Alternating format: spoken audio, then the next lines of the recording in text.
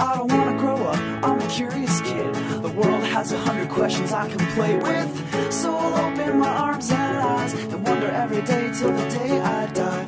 Dr. Pascal Lee is a planetary scientist at the SETI Institute, despite today's topic, the SETI Institute, the Mars Institute, and NASA Ames Research Center.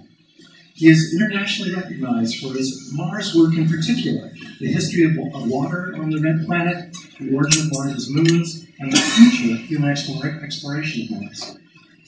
Pascal earned a bachelor's degree in physics and a master's degree in geology and geophysics from the University of Paris.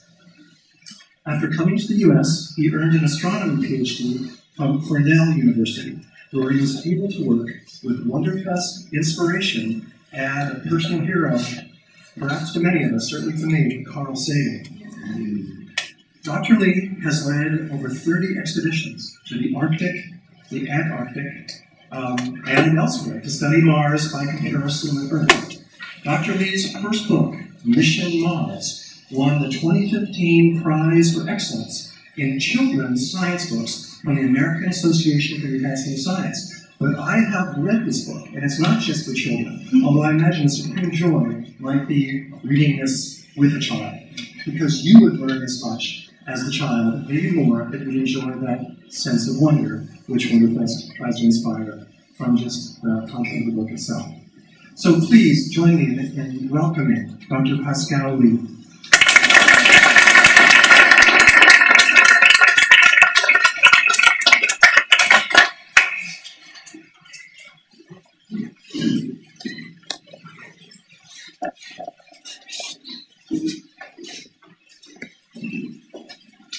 Good evening.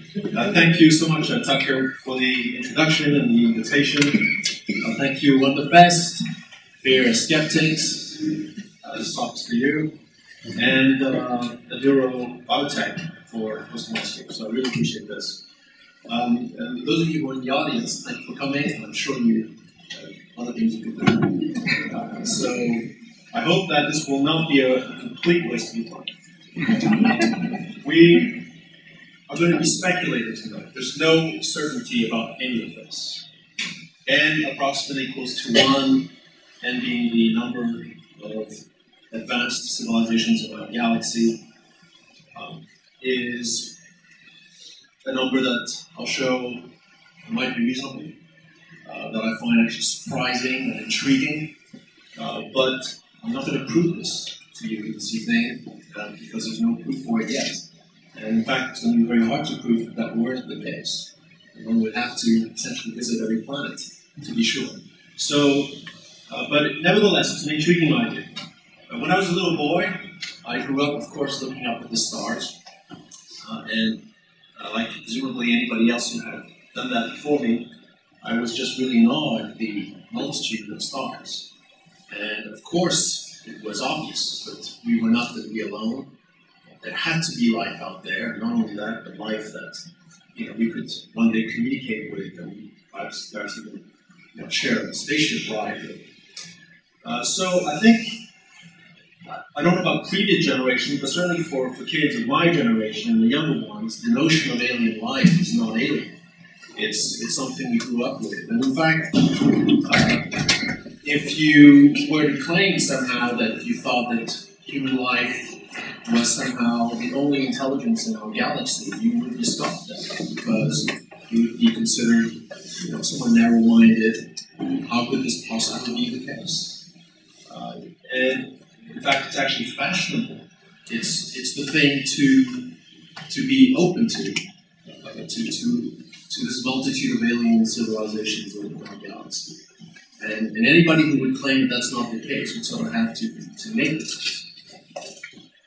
But let's look at the numbers tonight, and we'll see where we end up. But before we jump into the numbers and equations, I'll a disclaimer first.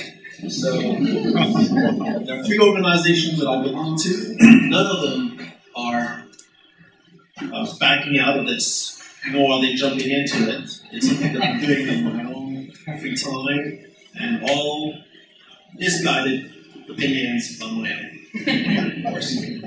I'm reminded often of this thing that I credit to Arthur C. Clarke. He said that anytime you have a new idea or a new concept, there's going to be 4 stages to people's reaction to it. Stage number 1 is no, it's not a good idea, it's not going to work, it's impossible. Stage number 2, because you're keeping at it, is all right, it's possible, but it's still not a good idea. Stage number 3 is okay, it's possible, it could work, it's a good idea, and I always knew it. Stage number 4 is, yeah, that was my idea. So, tonight, most people do not believe that n equals 1, and I'll see if over time this will gain broader acceptance. Having said that, I'm definitely not the first one to propose this, or the only ones to believe this. Well, not even believing it, but thinking that this might have a chance of being true. So let's look at distances first. Well, we live on this very small planet in the end, Earth. We have a large moon, large compared to the size of our own planet. I mean, it's smaller than the Earth, of course, but it's nevertheless... There we go.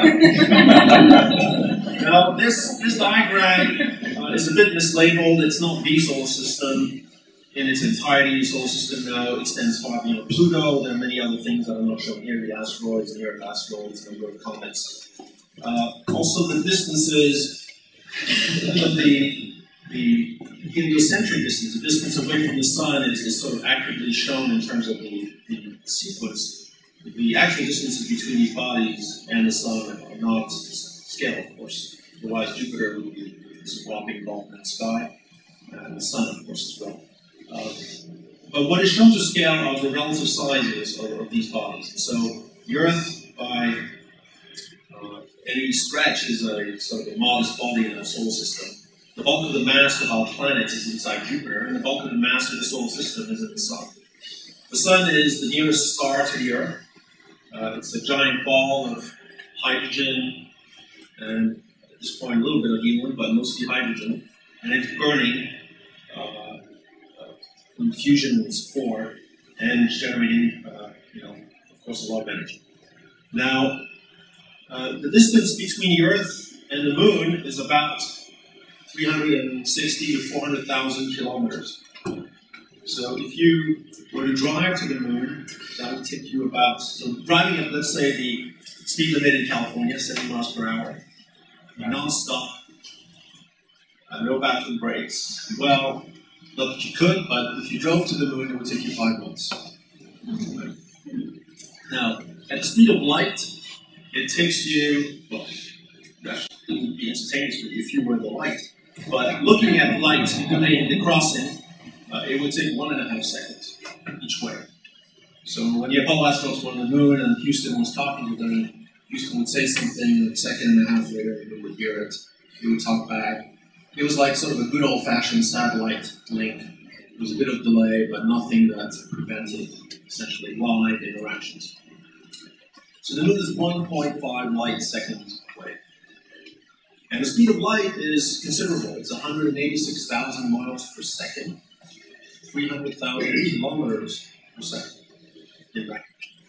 Now the sun, if you are thinking in terms of the speed of light, is 8 light minutes away. If the sun were to shut down, not that there's any reason that it would, but if it were to shut down, you would not know about it for another 8 minutes. Pluto, in this picture, is 5 light hours out from the sun, the Earth, basically, with the 8 minutes. So the difference, 5 light hours, that's getting Pluto. The nearest star beyond the sun to us is actually a triple star system. It's called Alpha Centauri. Alpha Centauri has 3 components, Alpha Centauri A and B, which are 2 suns that are roughly the size of our own sun, 2 stars that are roughly the size of our own sun that are in orbit around each other, more or less. And then there's a 3rd component that's much dimmer called Proxima Centauri. That component that's the closest to us, it's right now at about 4.26 light years away. So Proxima Centauri, it's not even clear that it's actually part of the system or just happens to be passing by Alpha Centauri A and B. We're not quite sure that it's an orbit around the system, but anyway. Proxima Centauri was recently found to have a close to Earth-sized planet in its habitable zone. So it's very exciting. Here we have the nearest star to our own planet, and sure enough, it has something that is in its habitable zone. Alpha Centauri A and B have not yielded planets yet. Everybody's looking, and that's going to be a big piece of news if anything is found.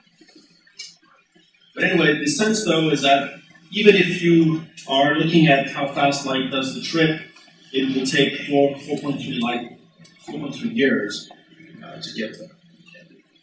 Now, all the stars that you see in our night sky that are not, all these little points of light that are not stars, and that are not planets or more distant galaxies, are stars that are within our own galaxy.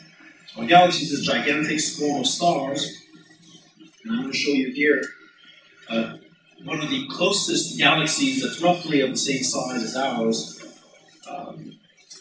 in our neighborhood. This is the Andromeda galaxy.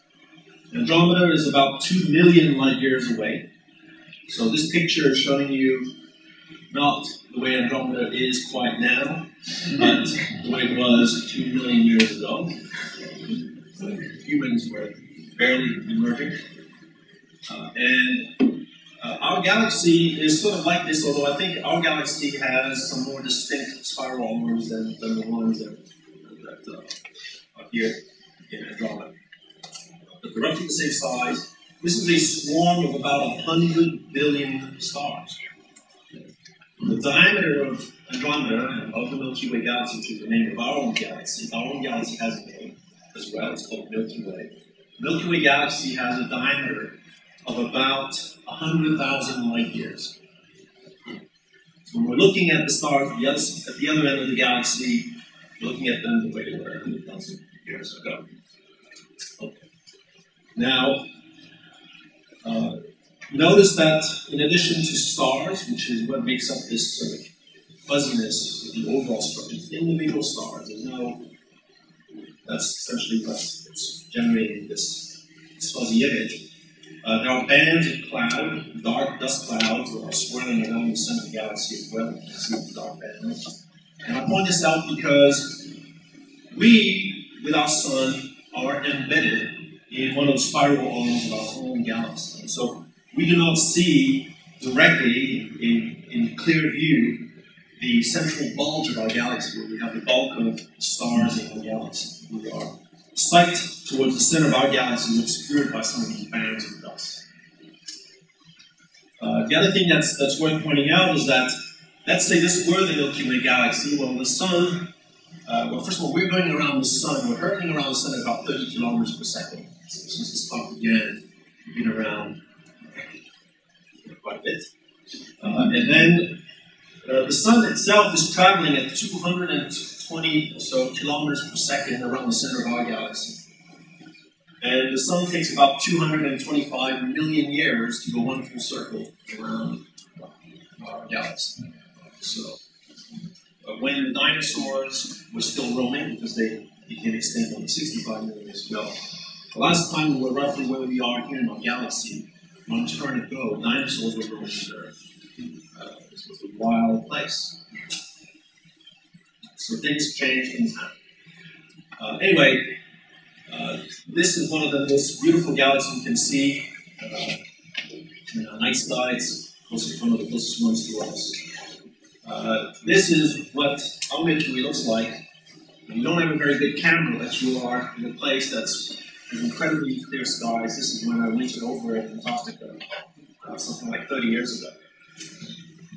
So I was a young man. I was very lucky. I spent a year at the French station, and just turn on your camera with a long exposure and look up into the sky. We do not see the center of our galaxy from the northern hemisphere, but when we're in the southern hemisphere, the whole solar system is tilted in such a way that you can look towards the center of our galaxy. And that's what that huge cloud of brightness is. That's the central bulge of our galaxy.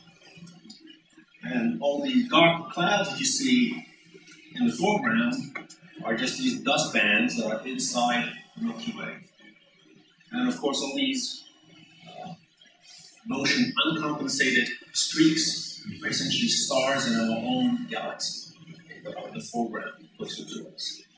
Anyway, one can see the Milky Way, and it's called the Milky Way, maybe obviously here because it looks like essentially milk getting poured across the sky. And the Greek don't use the word milk, they use the word galactos, which I guess will give you a sense of where the word galaxy comes from. It was not invented by science. So this is the central bulb of our galaxy, the center of our galaxy. This is where we're embedded, and so we're really in the middle of the action. And again, our Milky Way has about 100 billion stars. So shouldn't there be some other alien civilization out there that we could communicate with? Beyond our galaxy and Andromeda, the universe is full of galaxies. They're not completely uniformly distributed. There are strands and filaments of galaxies. But basically, if you add up the numbers, in this field of view here, this is a Hubble Space Telescope deep field camera view of some corner of the universe. There are a few foreground stars that are part of our galaxy, but otherwise, every one of these little ovals is an entire galaxy. Each one roughly rich of 100 billion stars or so, each one roughly 100,000 light years across in the universe. So if you add it all up, we figure that there's about 100 billion galaxies in the universe. So it's not just the ovals, it's the dots too, right? It's the dots too. Right. Exactly. Some are spherical galaxies. Some of these dots are foreground stars. That's what I mentioned earlier. But most of these things are galaxies. It's astounding. And so let's do some math. The number of galaxies in the universe, roughly 10 to the power of 11. That's 100 billion. Okay, that's a 1 followed by 11 zeros.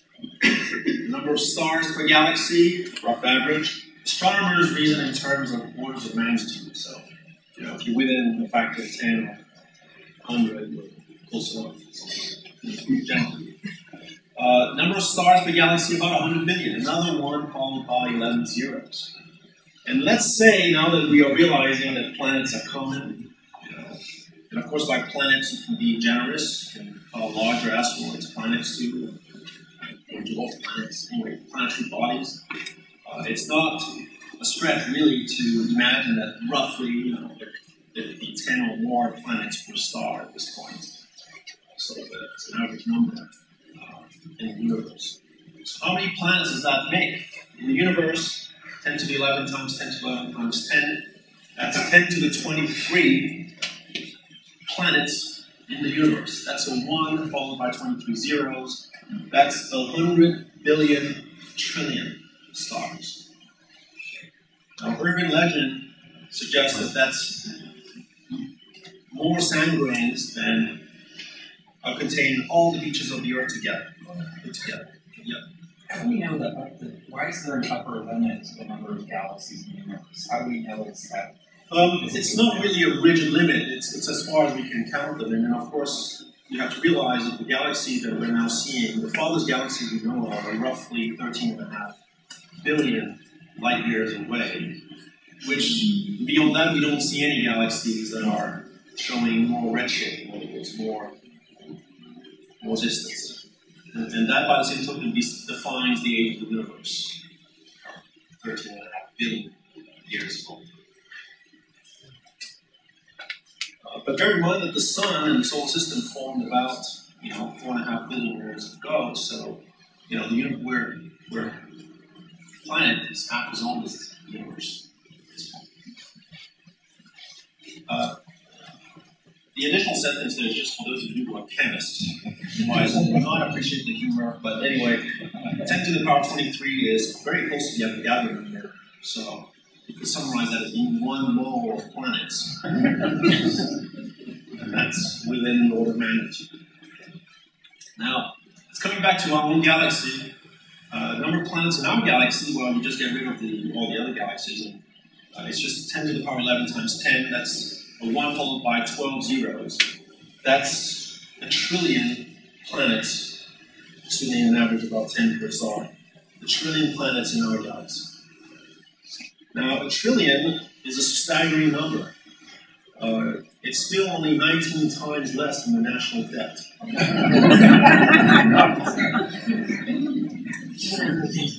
Okay, so of course we have this vision of the galaxy, where a multitude of races and peoples.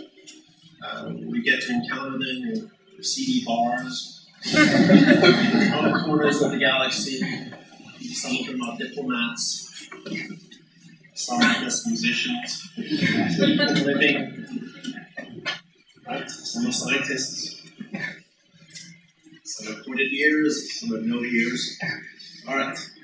But the thing about this is the cultural. I'm showing this just to convey the fact that it's really deeply rooted in us. This cultural acceptance of the notion that we're not alone in the galaxy. Okay? And it's very hard to figure out where it comes from. It could be from the fact that, in America, for example, we live in the melting pot, and so sort of the transposition of our culture and experience to the stars.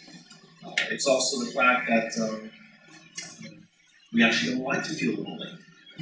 Maybe we conjure up friends that don't actually exist. So all of us maybe see some therapy.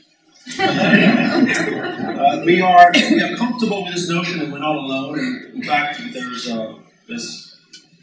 unstated acceptance that there are many civilizations out there. So, and then comes the Drake equation. So Frank Drake is an American scientist. He actually was once a professor at Cornell. By the time I got there, he had moved on, came to the Bay Area, had founded the SETI Institute, which still exists. Frank is still around. He lives in Aptos in Santa Cruz. And Frank, back in the 60s, organized one day, he's a radio astronomer, so he studies the universe by pointing radio dishes at the universe, listening to the radio noise that's coming from stars and galactic sources or extragalactic sources. Anyway, Frank, like with Carl Sagan and a few others, wondered in the early 60s whether or not we were alone and whether or not radio astronomy could be used to detect signals from an alien civilization. So it was a very exciting idea. Of course, it met with a lot of pushback from the traditional astronomers. But nevertheless, Frank organized this conference around the key factors that he thought would matter in determining how many alien civilizations there might be out there for us to listen to. So he figured that we should have a section at this meeting, this workshop, that would focus on how many stars there are and how frequently do they form. Another section focused on how do planets form around stars. Should we expect every star to have a planet? And then another session with mostly biologists who would tell us, well, within a planetary system, what would constitute a place that's that could sustain life? And then another session that would focus on, okay, let's say you have planets with conditions that can sustain life. Does life automatically appear? What are the conditions that are really required for life, not just to be sustained, but to actually appear? And then another session that would focus on evolution. Okay, you have life on a planet, but what are the conditions that allow life to become, at some point, intelligent? Of course, intelligent has to be defined. We'll get to that in a bit. And then, once you have intelligent life, it's still not communicating when using radio telescopes. How long does that take for you to get to the point where you have a civilization that's capable of interstellar communication? And then finally, how long do civilizations last? Let's say that they never die. Well, the sky should be full of them. Right? So this factor was very important. How long does a civilization last? And that was a separate session as well as this workshop. In that discussion, you switched from numbers to time. Yeah. So these are numbers. Very good. This is a time. But this is a rate. This is a number per time. So number per time times the time, you cancel out the time. And you're left with just numbers.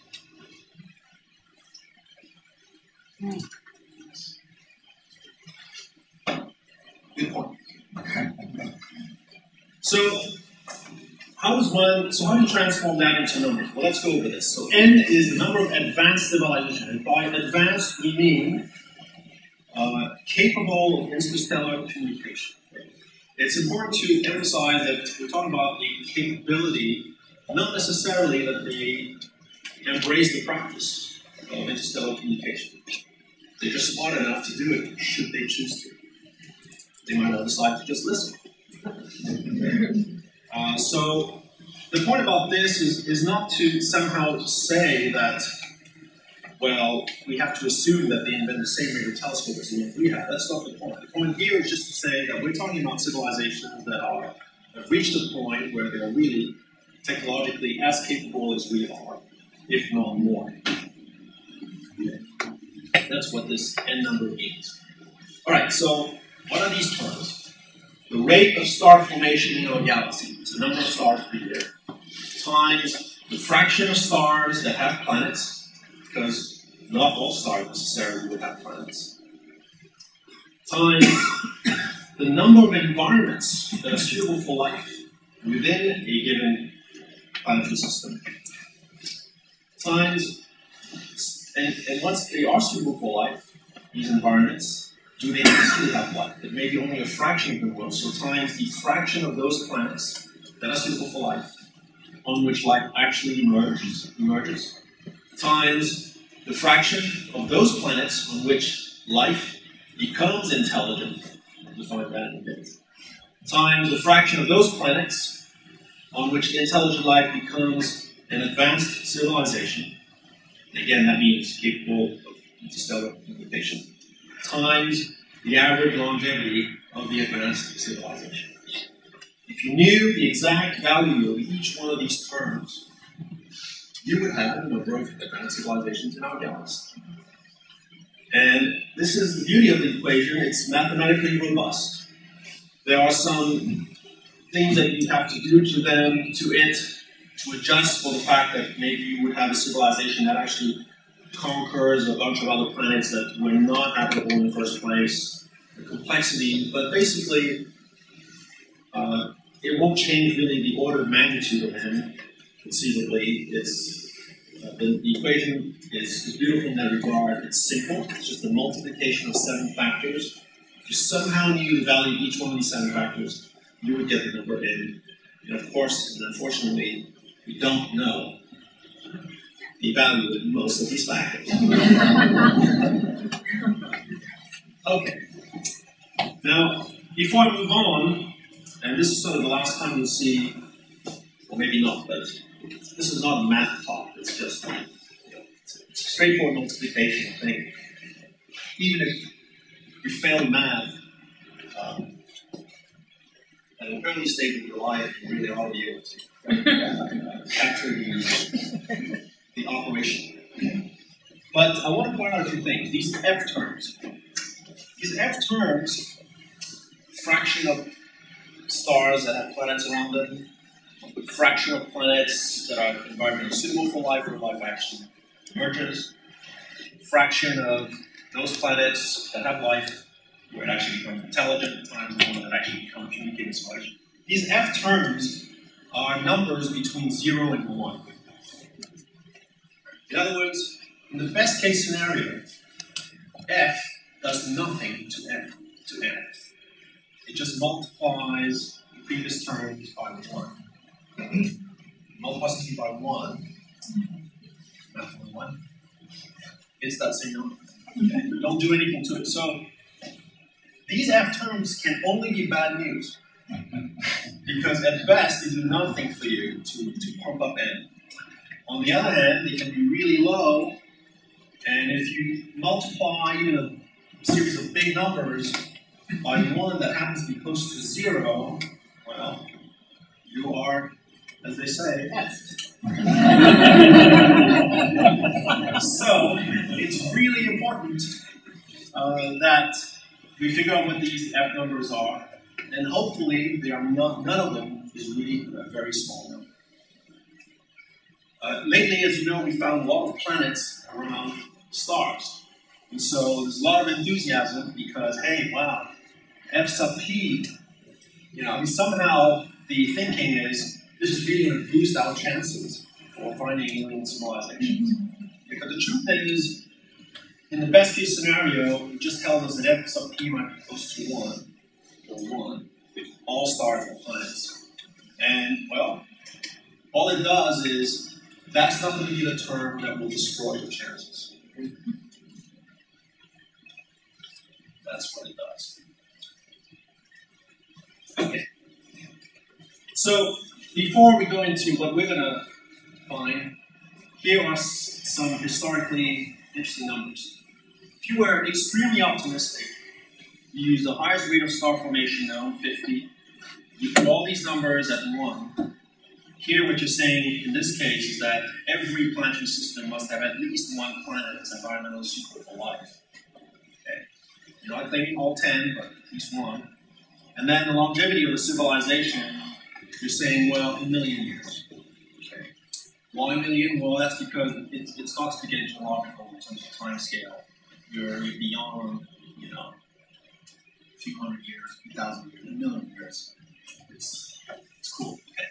Well, if that were true, we'd have in our own galaxy 50 million societies that are capable of interstellar communication. That means the average distance between any given two is roughly 10 light years. There's only so many stars that are that close to us, and we're listening, but so far, there's no clear sign that any of them has an advanced civilization. A more standard approach is to use a lower number for the rate of star formation, to say that a civilization on average lasts 5,000 years, but to essentially maximize the number of F all along again. And then you get to 10,000 civilizations in our galaxy. This is commonly used as a hypothesis for our search for extraterrestrial signals, for example, or at least as a context for it. And nearest civilization might be about 1,000 light years away. We're at the point, especially with laser SETI, where we can send signals and presumably capture lasers that are pointed at us that would be emitted from a few thousand light years out. And remember, the entire Milky Way galaxy is 100,000 light years across. Okay, so 1,000 light years, that's not too far from where you are. It's from one spiral arm to the next, roughly. So tonight we're going to fill in these blanks. And before we jump into this, one more thing. Something called the Fermi paradox, named after Enrico Fermi, who won the Nobel Prize, a great Italian-American physicist, was both a genius in terms of not just theoretical physics, but also practical lab physics. He's the first physicist who built a nuclear reactor. Okay? So he's called atomic energy reactor. He did a number of other things. He also coined the word neutrino. So anyway, all around right guy. And he left us also with this famous question, which I paraphrase. If n is large, so in other words, if there are so many civilizations out there, where's everybody? How come we don't see them more obviously? That's called the Fermi paradox. It's a paradox, a contrast between the idea that n would be a large number and the fact that we see nobody. Yeah, sorry. There's something basic thing I'm not understanding about the equation. We talk about the rate of star formation, but nowhere in there is anything about the number of the stars. So, that's because, I'll get to it in a second, but the rate of star formation has embedded in it the scale of our galaxy. If our galaxy actually experiences about 20 star births per year on average. Well, that's the case because our galaxy happens to be of a certain size. If we were in a smaller galaxy, the rate of star formation would be low. So the size of the galaxy is actually captured and embedded in that term, in that number. If we just had a large number of stars and no new stars were forming, there'd still be some stars to choose from. But That's an argument, but the thing about this is that, and I did mention this, there are variants of the Drake equation as well. Okay, so this is sort of the classical form of the Drake equation. There are many variants. Carl Sagan, for one, preferred one where instead of the rate of star formation, started simply with the number of stars in a galaxy. And then L, at that point, is no longer a time. It's a fraction of your planet's life during which you had your advanced civilization living on it. Anyway, you raise good points, okay? That this is all about the dimensional analysis. if you would set a bunch of those numbers to 1, we know basically how many stars are in a galaxy. We could check that rate. We could compute that. The rate is known. R is known from observation. Yeah. I'll get to it. Okay. So the Fermi paradox, where's everybody? And here are a number of classical explanations, okay? So the arguments basically, well, these are almost excuses. In other words, there are actually many, is what these answers imply. And there's actually, n is a large number. There are actually many. It just appears small. There appears to be no body. And that's sort of the common interpretation. Interstellar communication and travel are just very difficult. And so, even though there are plenty of civilizations out there, because communications through distances so large are so difficult, nobody's doing it. So, the interpretation here is that there are many out there, these civilizations, but it's not worth pursuing. Nobody's wasting their time communicating with others. Interstellar communication civilizations are too alien. They are actually sending signals, but we detect them as noise because they're coded. You can't convolve them. It's lost in translation, is sort of what we're saying. Interstellar civilizations are too advanced or too busy. We mean nothing to them. They have other fish to fry. Interstellar civilizations are not radio loud for long. This is an interesting one. You use radio communications, and at some point you switch to laser. Okay. Here I say they did all switch to cable. They no longer use radio. So all of a sudden they become silent, even though they're actually more advanced than when they had radio. They're actually avoiding us. This is the best proof they're intelligent. Carl Sagan actually is credited for that. He wrote, all right. Interstellar civilizations are greeting us. So we're someone's ant colony. They are protecting us, so they're following the prime directive. They can communicate, it is bypassing us. They're they're giving us the impression we are alone. They are studying us. We're someone's science project. They are training us. Like in a farm. We're not worthy yet. We're not potty trained yet. But at some point, they will come and join the club. That's sort of the argument. These civilizations can't agree on what to do. They too have a Congress. They're not allowed to communicate somehow, maybe. They are here, but unseen. They're amongst us. So we're in a lot more trouble than we think.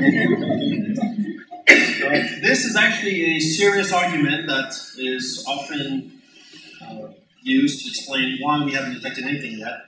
The SETI effort is young. We've only just started.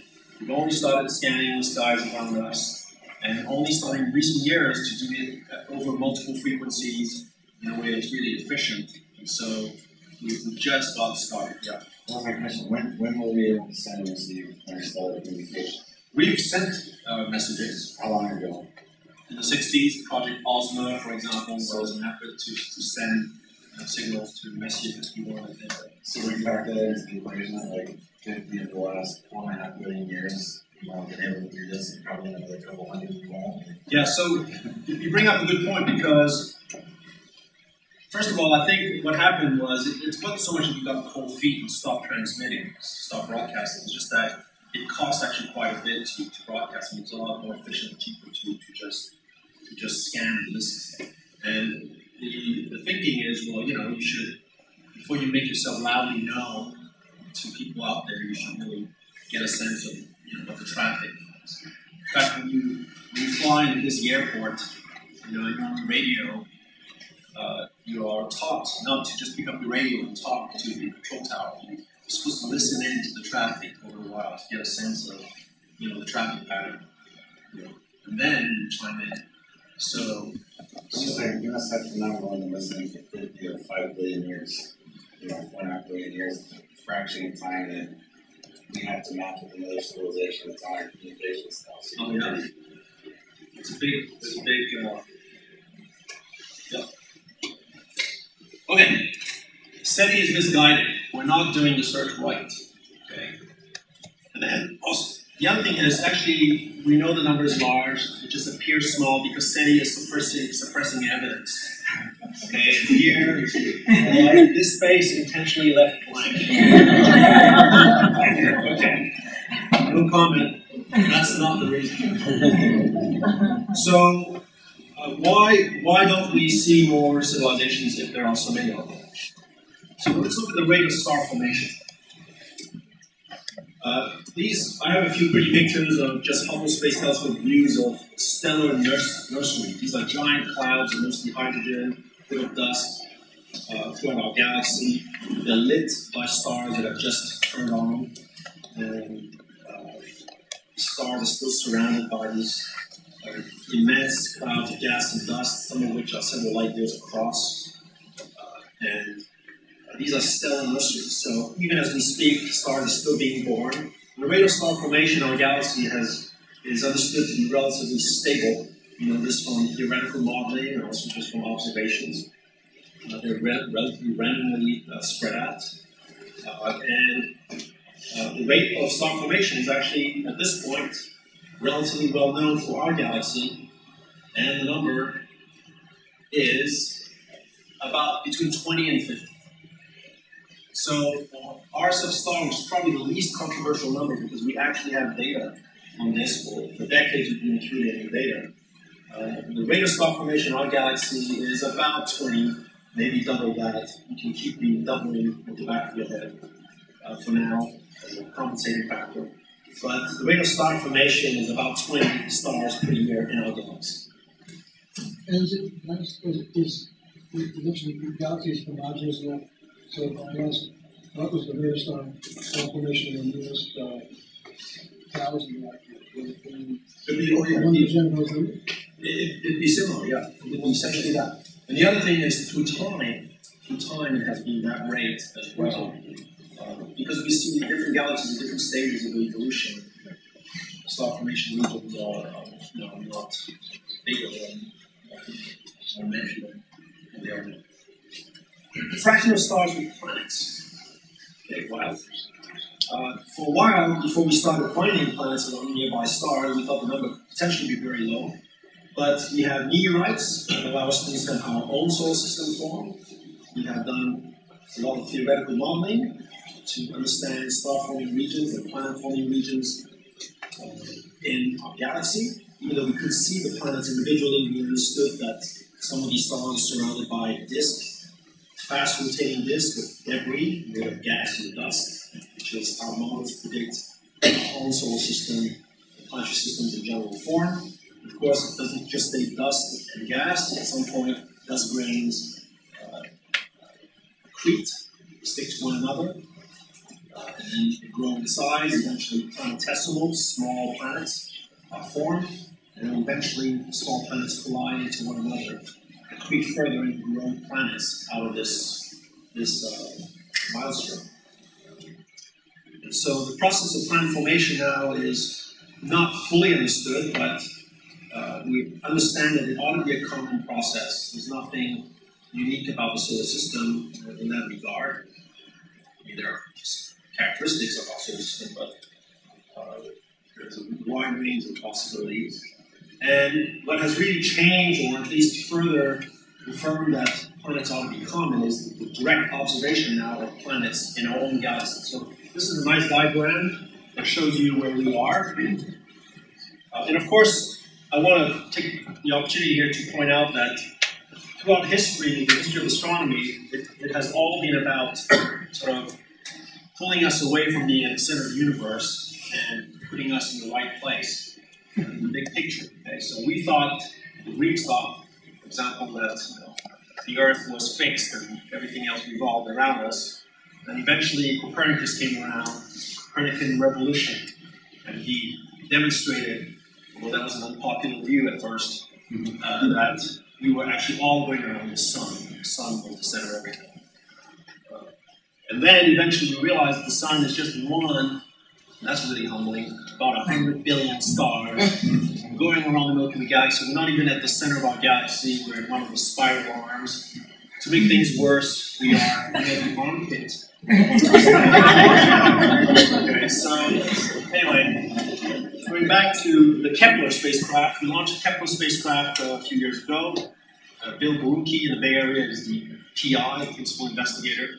He proposed the mission, I think something like 6 times to NASA.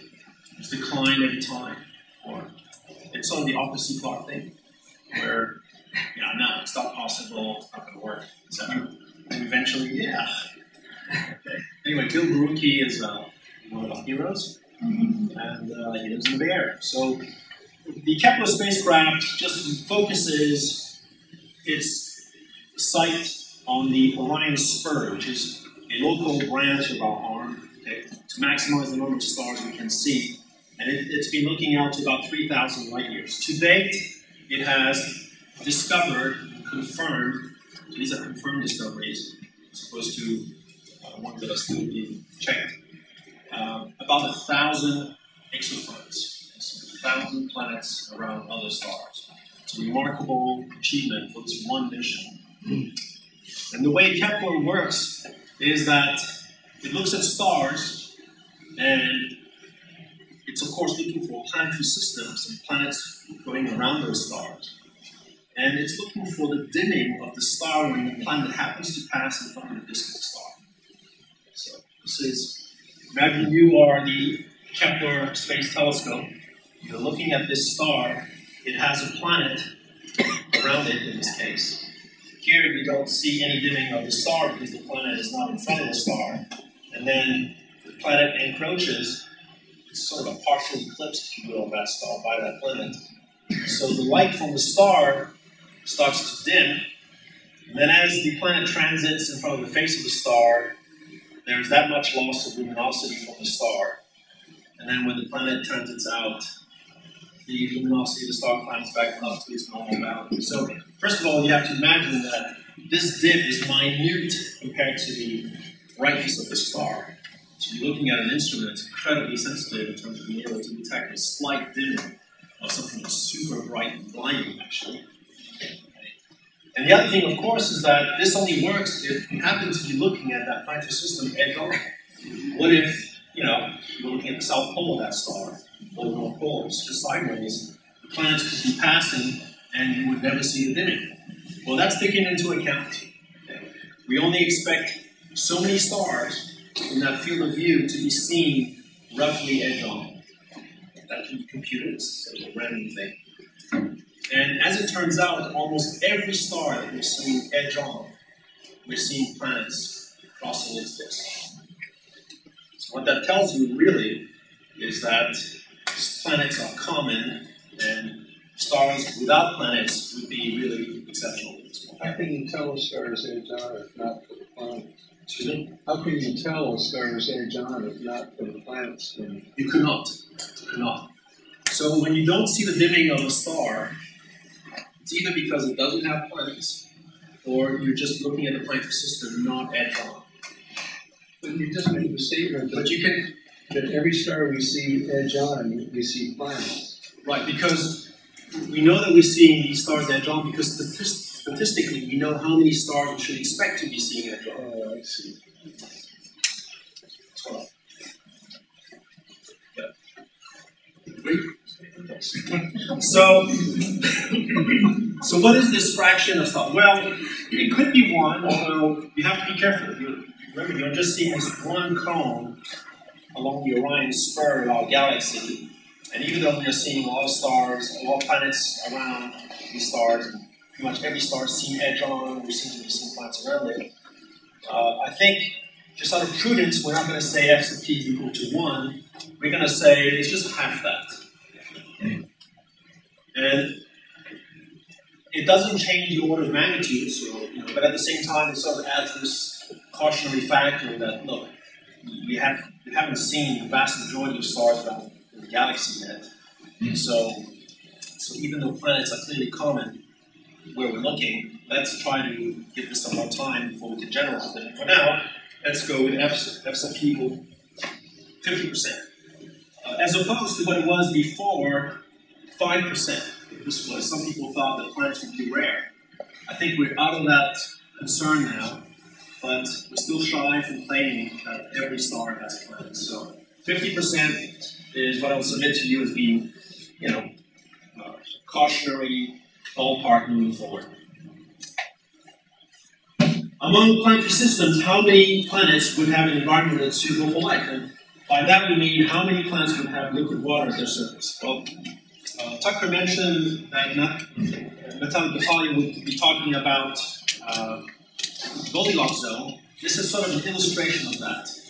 These are stars of different sizes, different brightness, and this band represents, for each star size, the region, the distance over which, if you had a planet there, liquid water could conceivably be stable at the surface of that planet. It means that the temperature from that star would not be either too hot or too cold, and with or without the help of an atmosphere, which explains these different bands, these different colored bands, you would be able to have liquid water at the surface. And so our sun, which is a relatively decent-sized average star, is shown here with the solar system. Mercury is at this distance, Venus, Earth, Mars. You can see that Venus is outside of the Goldilocks zone, barely, but it's actually too hot to have liquid water on it. Mars is pretty much right there at the border too. It's a little too cold to have liquid water at the surface if the water is just pure water. And then, of course, places like Jupiter and Saturn, from the Goldilocks region standpoint, are much farther out, and too cold at the top of their clouds, at least, to be good hosts to be able to have liquid water. But other stars that are smaller than the Sun, dimmer as well, are now known to have planetary system, like Gliese 581, and it has 2 planets. Gliese 667 has 1 planet in the Goldilocks zone. They have other planets, some of these guys, but they're outside the Goldilocks zone. Kepler 62 has 2 planets, one of which is a super Earth. It's quite a bit bigger than the Earth, but it's a place where the environment would be apparently similar to what we have on the surface of the Earth. So anyway, this is the habitable zone concept, which means that even if a star has a planetary system, not all planets will be able to sustain life at its surface. You need the right temperature conditions, and that's based on the distance from that star, depending on the size of the star. Making any assumptions about atmosphere that trap heat or heat? Sure. Again, that's why you have these different colored bands, with or without atmosphere, etc. So, we move on here because the clock's ticking. Mars, we know today is too cold to have a lot of liquid water at the surface. But nevertheless, we are seeing, recently discovered last September, liquid water flow, at least it seems to be the most likely explanation. And that's because the water is not just pure water, because if it were, it would just freeze. The average temperature on Mars is minus 80 degrees Fahrenheit, so minus 60 degrees C. For liquid water to be possible, the water has to be full of salt, and not just table salt.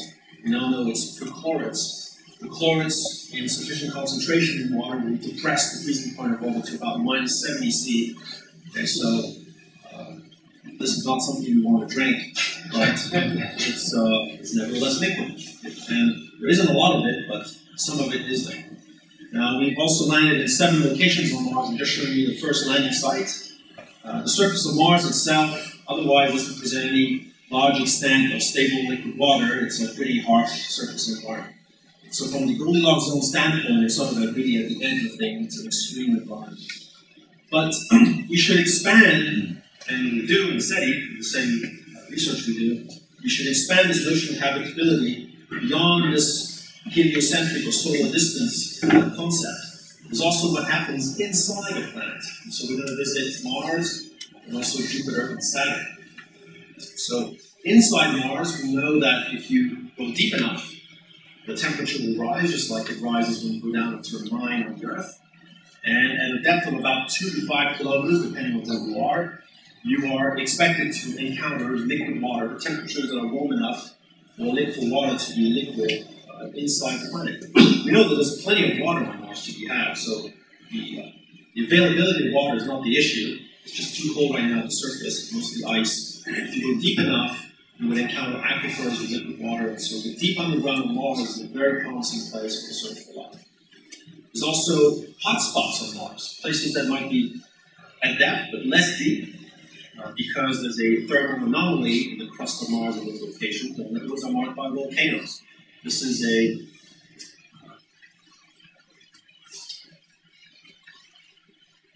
an overexposed view of Olympus Mons on Mars. It's the largest, it's one of the largest volcanoes on Mars. It's the tallest mountain in the solar system. And here you have Mount Everest, this little triangle, compared to Olympus Mons with this gigantic shield volcano. Okay, so Olympus Mons, to be so big, must have been active for much of Mars' history. Chances are it is still active, it's just not erupting. It might be just dormant. So it would be spectacular if Olympus Mons woke up. In any case, you might have to go less deep by drilling or even venturing into a lava tube inside Olympus Mons to find liquid water that's stable. So there are environments that are escaping, if you will, this narrow concept of the Goldilocks zone, where you might have environments that are able to sustain life on planets. On Jupiter, Jupiter is this massive planet. It has many moons, including Europa, that's shown on the right.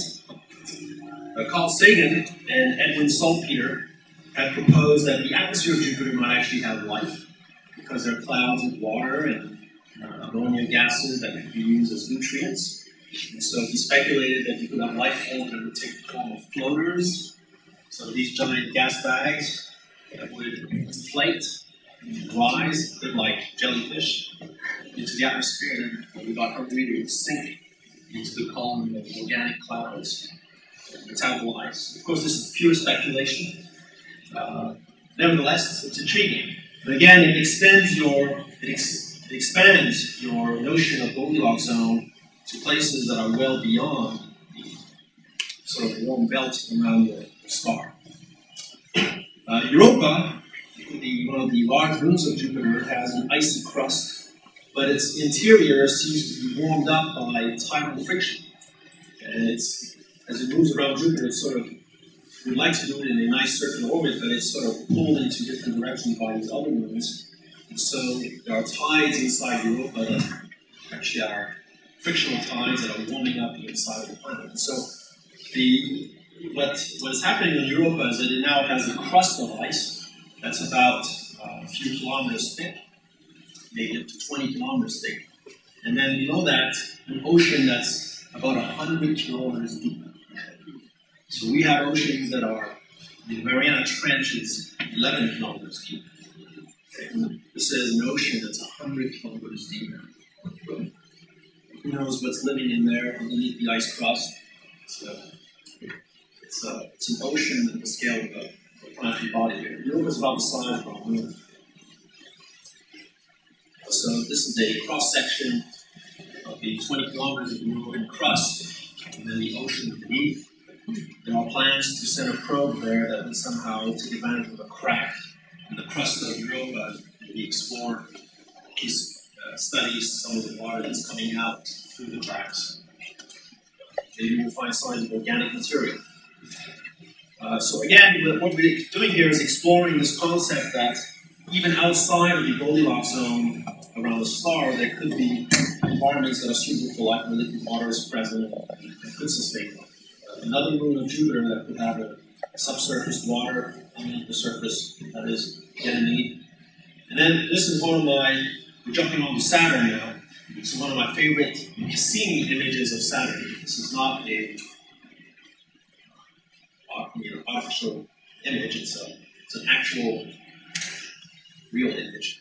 It's showing you a section of the rings of Saturn, Titan looming in the background. This is the largest moon of Saturn that has an atmosphere, 2 bars of nitrogen, pink-orange clouds due to organics in the clouds.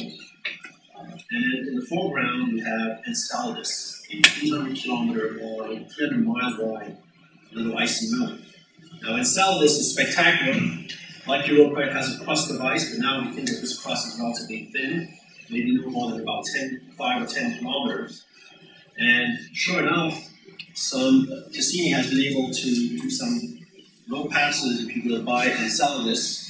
And what you see in here are jets of water that's gushing out through some of the cracks in the crust of Enceladus.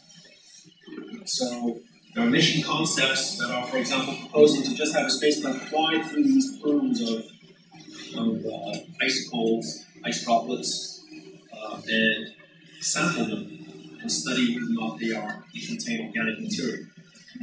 Again, this is leading us to think that there is an ocean underneath the crust of Enceladus, less deep than the one on Europa. Enceladus is quite a bit smaller.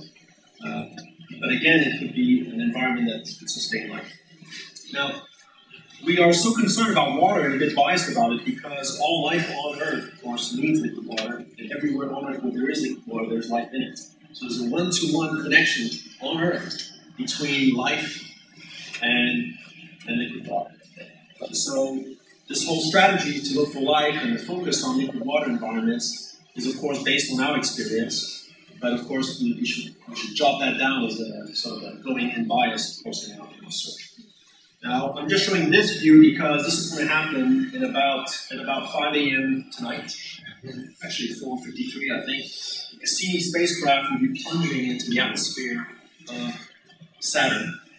The reason why it's doing this kamikaze maneuver is because, which it won't survive, of course, is because you do not want to contaminate the Saturn system with the radioisotopic generators, the nuclear reactors that are powering the Cassini spacecraft. Okay, so we don't want that to hit one of the moons. We don't want that to somehow hit a ring particle and blow up and pollute the environment on Saturn. So instead, we decide to just have it gobbled up by Saturn itself, which is a giant ball of gas. Anyway, it won't be transmitting images by then. It sent its last image way before it entered the atmosphere because it won't be able to capture the image and send it back to the Earth before burning up. So this is just how we would imagine it's the view over the shoulder of Cassini in a few hours. Courtesy JPL. Yeah, I thought I mentioned that. And then there is another concept that governs habitability, or whether an environment is suitable for life or not, which is at the galactic scale. We have stars that are evolving throughout the galaxy. Massive stars, when they die, have these catastrophic moments where they eject gigantic bursts of gamma rays. Gamma ray bursts in astronomy are the most powerful single burst of energy events that we know of. A gamma ray burst is associated with the death of a supernova star. Will generate within a few hours as much energy as our sun in its entire lifetime of 10 billion years, in just a matter of a few hours. So these gamma ray bursts, as we understand them, are very directional. They can go out essentially near the poles of the star, and you do not want to be in the beam of a gamma ray burst. And a paper came out just a few months ago that described the deadliness of gamma ray bursts throughout the Earth's history, and how gamma ray bursts from stars dying in our galaxy as we're going around the galaxy might have been responsible for some of the mass extinctions.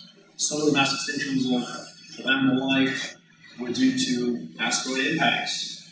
It is now believed that some of them were due to just us being in the wrong place at the wrong time, where gamma ray burst was more or less coming our way. No amount of magnetic field will do anything to resist a gamma ray burst. Resistance is futile. So this is sort of derived from the article that those guys wrote. And it shows you here the distance from the center of the galaxy. So where you do not want to be is near the center of the galaxy, because your probability here of survival, probability of life existing, okay, is very low at the center of the galaxy, because these gamma ray bursts are very frequent. If you're farther out from the center of the galaxy, you have less frequent gamma ray bursts. So the Earth is here, about 9 parsecs, kiloparsecs, from the center of the galaxy. That's about 29 or 30,000 light years. So we're about 30,000 light years from the center of our galaxy. Life has about a 40% probability of existing on our planet, given how close we are to the center of our galaxy. So, according to this model and message, we should consider ourselves lucky to be around, although we might owe our existence precisely to previous extinctions. And, of course, the other message is we are not shielded from the next gamma ray burst that we might very likely to run into. And so, beyond this search for asteroids that could hit us, we should be mindful of the next nearby supernova.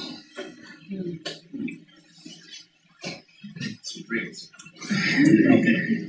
So, what's the number of suitable environments that are suitable for life in a planet system? Well, in our own, we just counted possibly up to 10. And if you add up the underground of Mars, the fact that Mars even has some water near the surface, Jupiter, its moons, Saturn, its moons, going even all the way to Uranus, you might actually have up to 10 sustainable environments that can sustain life in our own solar system. But what's the average number? And so I'm going to submit to you that let's call it 1. If you have a planetary system, there'll be one body in there, on average, that has an environment that could sustain life. In other words, where the water can be stable. So far, it's more or less been the case. It might be a little less than 1, maybe 0.5 on every other star. But 1 is not a huge stretch given, I think, what we know about in our own solar system. Now, being able to sustain life does not mean that there is life on it. It just means that it's a place where you have liquid water that's stable for a substantial amount of time. What fraction of those planets would actually see life evolve? Well, how does life start? This goes back to early studies in the 50s by Stanley Miller and Harold Urey. They did this memorable experiment where they put in a glass jar some gases that are believed to exist in the early primitive atmosphere of the Earth. Now I think it was mostly CO2, but they put some organics, methane, ammonia, water, hydrogen, and they zap these gases with electrodes delivering about 10,000 volts to lightning on early Earth's atmosphere. And then meanwhile, they're boiling water that circulates so that it rains through these gases, picks up the chemicals, cools off, and then precipitates the chemicals in this track, and then you can analyze the chemicals. So when you do that, you'd be surprised, the chemicals are not just methane, ammonia, water, and nitrogen anymore. In fact, those are gone. Those are very volatile gases. What you end up at the bottom here is complex organic compounds, amino acids, which are the building blocks of proteins, strands of broken proteins. It's amazing the complexity that you can find from a relatively straightforward, sort of Frankenstein experiment like this. So, the Harold Urey Miller experiment proved that you could make complex organic molecules from a relatively simple assumption of what the early Earth's atmosphere was like, with lightning going on. And what happens to the chemicals next, of course, is a big mystery, because how does that then turn into life? So this part was figured out in the 50s. This is pretty much where we are now. We're able to use the organics from these experiments to start assembling strands of RNAs, ribonucleic acid. It's not quite DNA yet. It's sort of things that have that kind of structure, but they're not living cells yet, of course. They're just more complex building blocks of life. And the big problem is sort of to go from here to something that would become a membrane-enclosed cellular entity, let alone something that would start reproducing itself through genetics, let alone something that would become closer to what we call a modern cell with its own DNA, etc. So somehow we are able to produce in the lab the very early steps of creating complex organic chemistry, but not to the point where we can actually generate life yet. And so maybe what this tells you is that we don't have in the lab an environment that has enough opportunity for the chemistry to take place. Maybe it needs an environment that's more vast so that you have more chances for chemical reactions to take place. Maybe you cannot do this in a jar in a lab, and you need an ocean for that.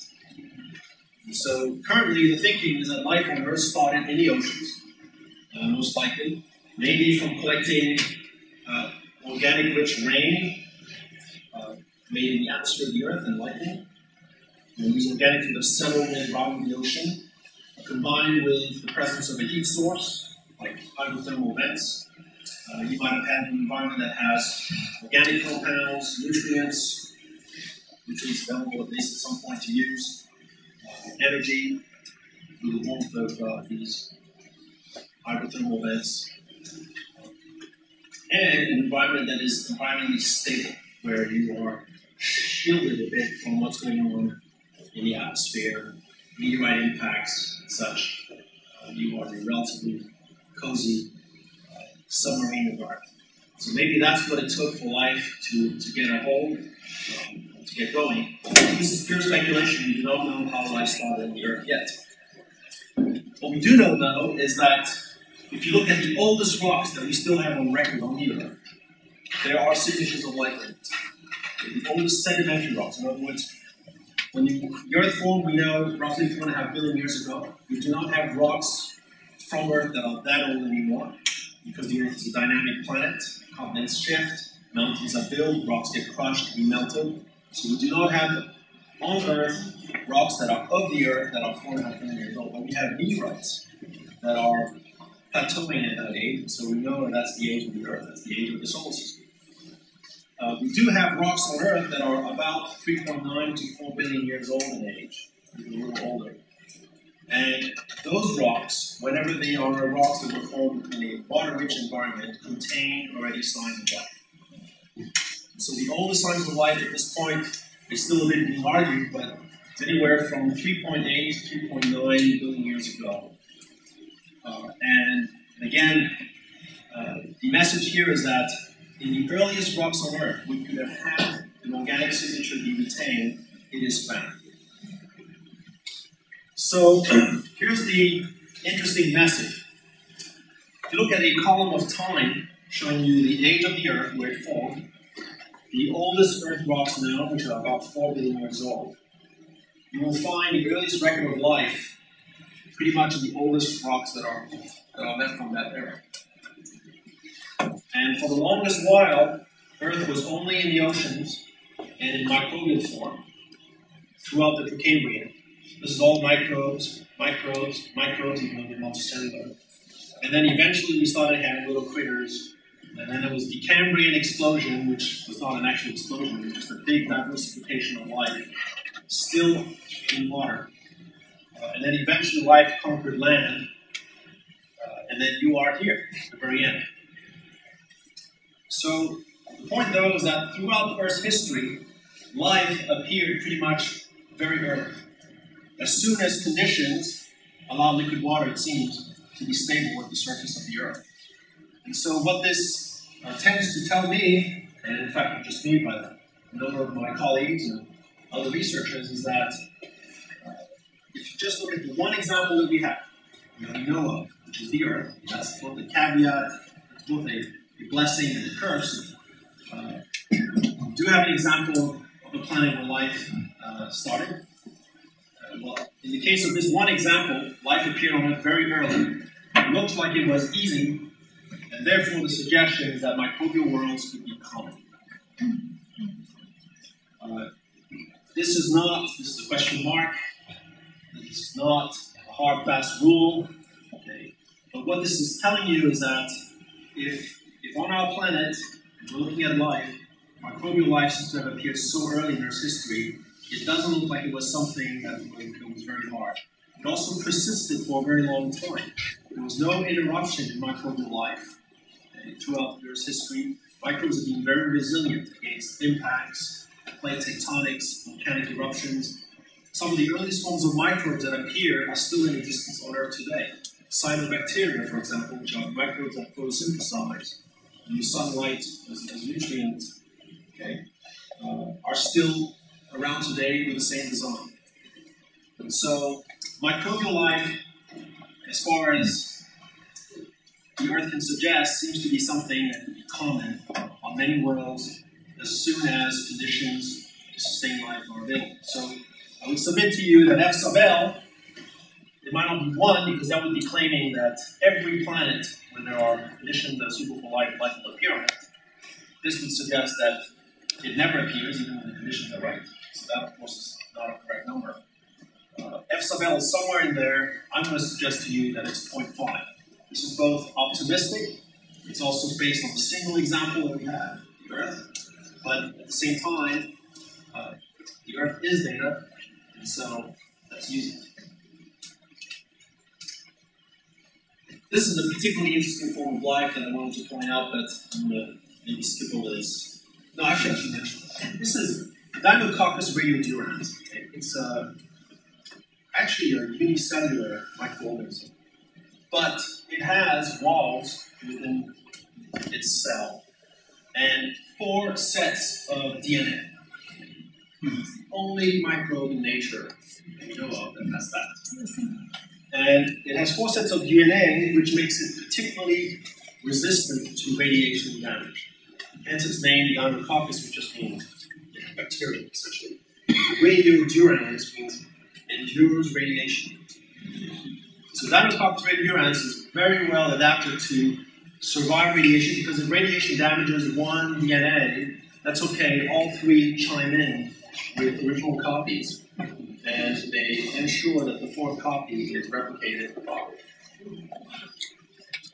An amazing adaptation. We do not understand why it has that. People have speculated that it's actually inherited from being a space-borne microbe that could travel through space. It certainly is well equipped to survive space journeys, although not unprotected. It's not very good under vacuum. There are other forms of microbes that are very good actually surviving under vacuum, but do not have 4 sets of DNA. So, anyway, part of the mysteries of early life. What fraction of life, once it appears, evolves into intelligence? And let's define intelligence here. It can be arbitrary. You could choose the beaver as being the intelligence. And all that means is that, well, to get from there to civilization, it will take just more time. So F sub I, depending on, it doesn't matter how you define intelligence, because what matters in the end is F sub I and F sub C. Okay. So in other words, if you choose intelligence to be something that's earlier, that's okay. It just makes becoming an advanced civilization a little more difficult. If you choose it to be later, that's okay. It makes becoming intelligent civilization faster and smoother. So they compensate each other. So in this case, we're going to say, we've become intelligent, life has become intelligent on Earth about 1 million years ago when Homo erectus came onto the scene, capable of throwing stones, sharpening tools, and making fire. So this is a candid moment in the life of Mr. and Mrs. Homo erectus. This is on the right. Okay, so what does that tell us? Well, human life took a long, long while, and Homo erectus, that is, intelligent life, if you define intelligence as that, took a long, long while to appear. After the Cambrian, this is now the top part of the previous scale bar that I showed you. Okay, we're now looking at the latest 600 million years. Before it used to go all the way to 4.6 billion. Now it's the last 600 million years. Cambrian explosion happens, the first fish appear, the first land plants. Nothing was on land until about 450 million years ago. First amphibians, first reptiles, first dinosaurs, birds, mammals. Mammals and dinosaurs ruled the Earth for about 200 million years. And then the KT boundary event, which marked the end of the dinosaurs, probably the large impact. And then eventually, 65 million years again, or 64 technically, and then until about 1 million years ago, Homo erectus appears.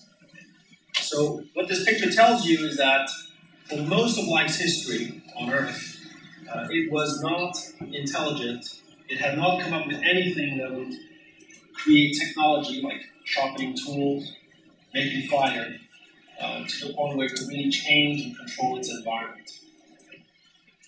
So, meanwhile, you should witness some mountain building events, the Appalachians, the Rockies, the Himalayas. Right? India ran into Pakistan, okay, something like 50 million years ago. So the conflict goes back a long way.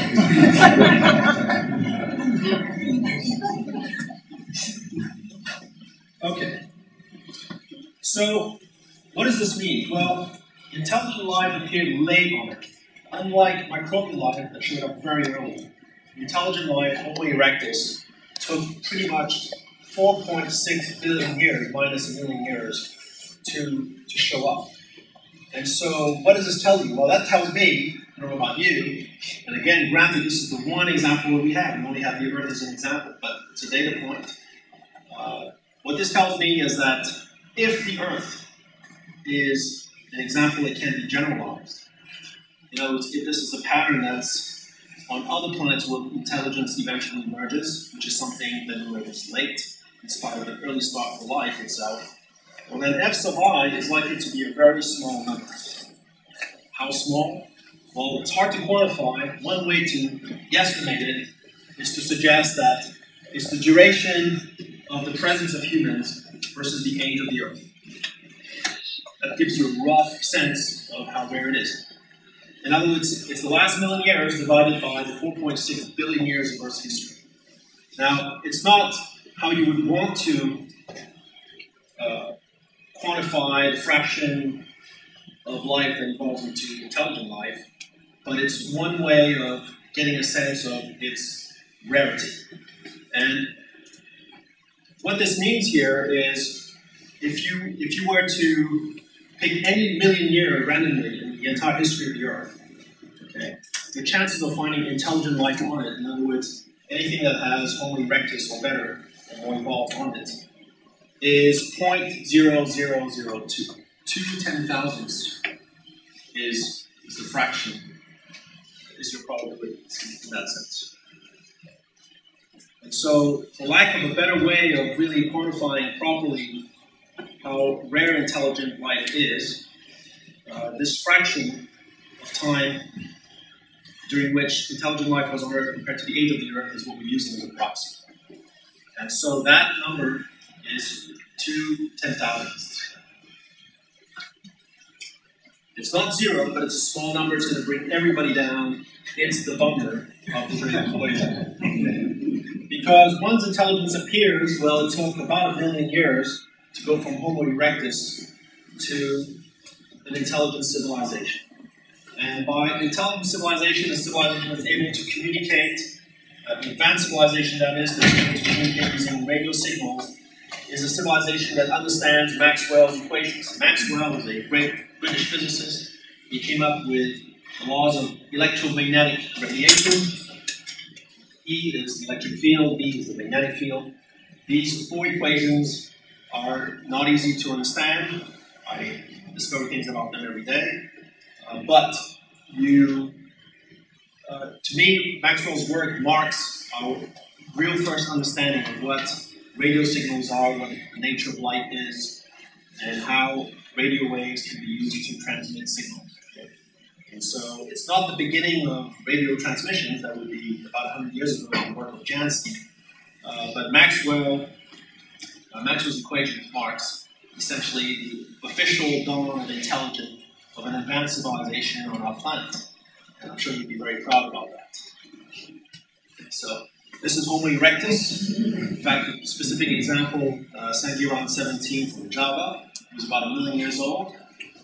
And James Clerk Maxwell. Okay, so it took about 1 million years to go from a bad haircut to another bad haircut.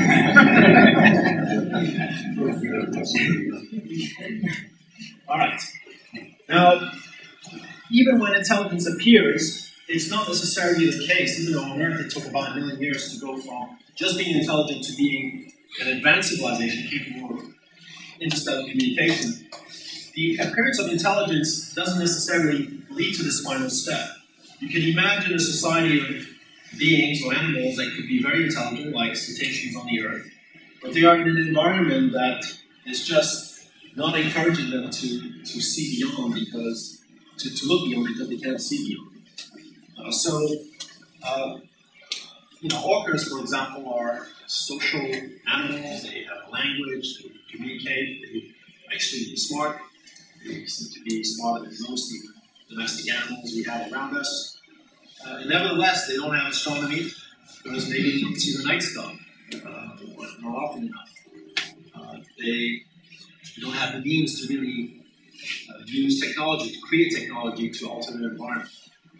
And so you can imagine intelligence sort of dead-ending on some planets because somehow they don't have access to information about the outside world or the ability to really transform it. You could also imagine intelligent creatures that are at the surface, like ourselves maybe, but under a permanent cloud cover, where you would never get the sense that there's even astronomy, or that there's a universe beyond the clouds. And with that delay or postponed perpetuity, your ability to ever communicate as a communicating society.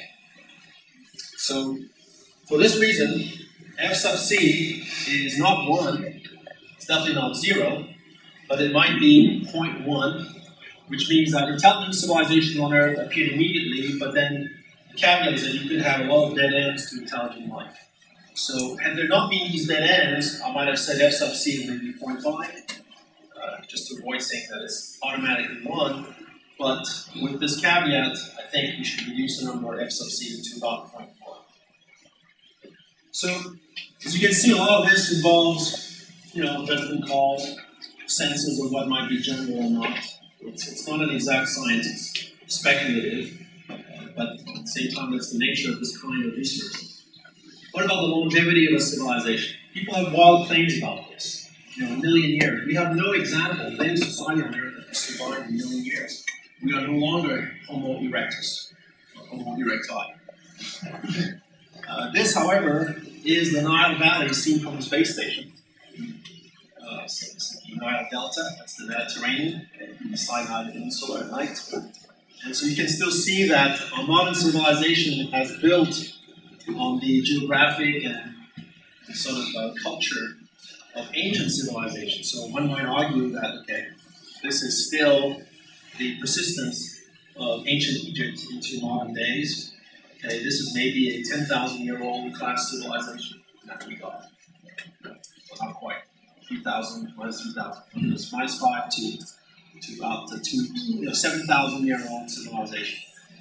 But the truth is, no real civilization on Earth, defined in the classical sense with its culture, has really survived more than 500 to 1,000 years or so.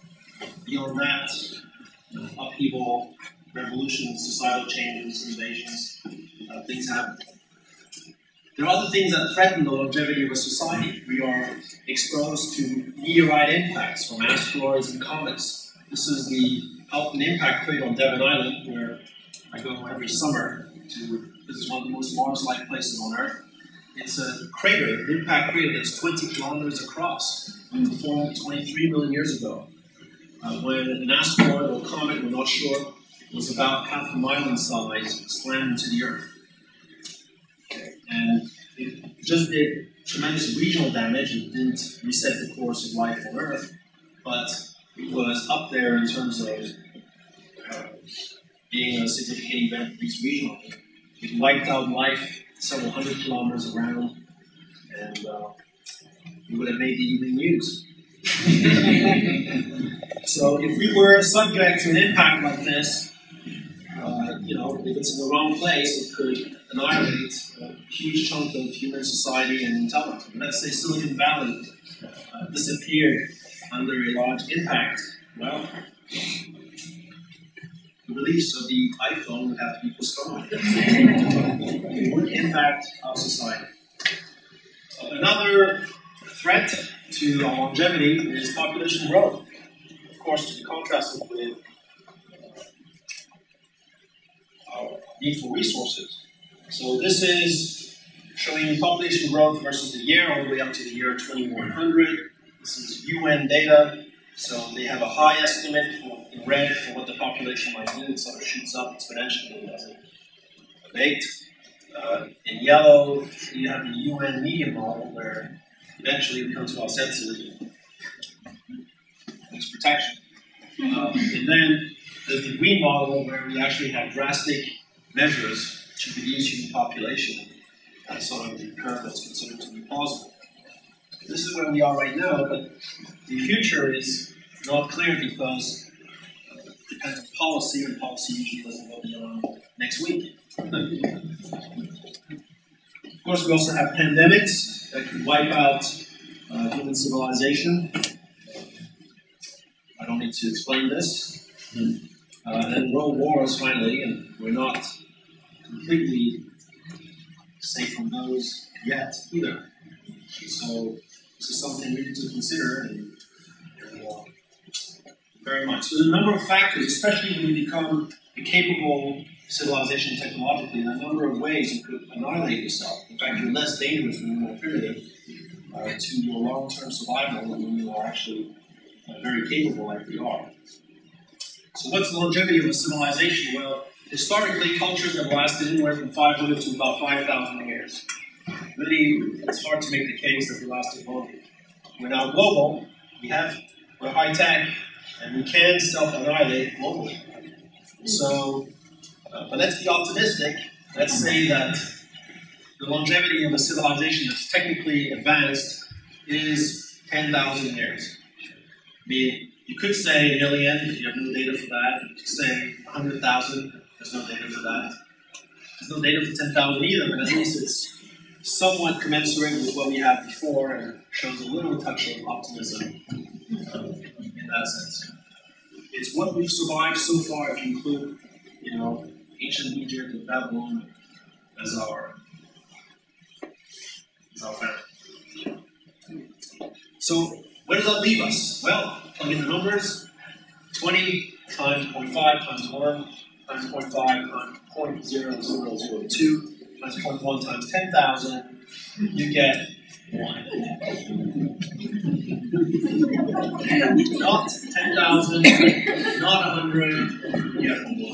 It's probably not us. That's actually a key question. Let's say it is 1. Well, it's either us, but since it's not very precise, it could be us and someone else out there. There's someone else out there in the galaxy being about 100,000 light years across. Chances are they are, give or take, 50,000 light years away. You could send a signal now, they'll get it 50,000 light years from now. By then, it moved on. Remember also, our longevity is on 10,000 years, so our signal becomes moot because there's no sender anymore 10,000 years from now. I read about something in the news that scientists are excited about these vast radio waves that are coming from deep space. Yeah, so those were the gamma ray bursts we talked about earlier. They're excited by them in the sort of scary sense. I saw articles like they think it could be extraterrestrial life trying to communicate with us. Oh, that's a theory, but the amounts of energies that are involved are so astounding. And then it sounds like it's not really a good way to actually have the potential of wiping out life. as you do that. Because the signals only travel faster. Let's say you have enough power with gamma ray bursts to communicate from one galaxy to the next. Most of the gamma ray bursts we see and are aware of have never occurred in our Milky Way. That's because it's believed that gamma ray bursts and supernova explosions happen maybe, there's a few per million years.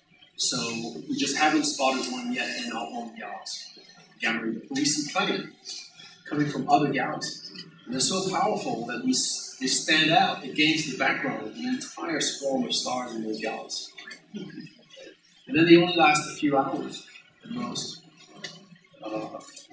There are remnants of X-ray for days, but basically they look really like catastrophic events that affect stars as opposed to being coherent messages being sent to anybody. Yeah. We're not at the question and answer part yet, but go ahead. Well, just a quick question on that, though. Eventually realizing if life got generated on Earth simultaneously in a lot of different places, it seems to me that it would be for that to be higher. But if life generated only in one instance, one place, and all that different tickets is from there, wouldn't it be a lot harder for that to be living anyway? Yeah, you could make the case that if there are separate genesis events on Earth alone, yeah, that makes the emergence of life even more easy. But first of all, that's hard to discriminate, and second, there's no evidence in our record right now that there are somehow two genesis events. So you don't have any evidence of that. We don't have any evidence of that. Doesn't mean it didn't happen, but if it did happen, it seems like we really work things out since. Okay, so 50,000 light years is the average. So let's think about some of the consequences. Let's say this is actually correct. First of all, case number one, we're alone. We're alone. We can't prove it. We don't know it. But let's say we're alone. No amount of SETI comms is going to ever get us a signal for listening to our own galaxy. Listen to other galaxies much farther.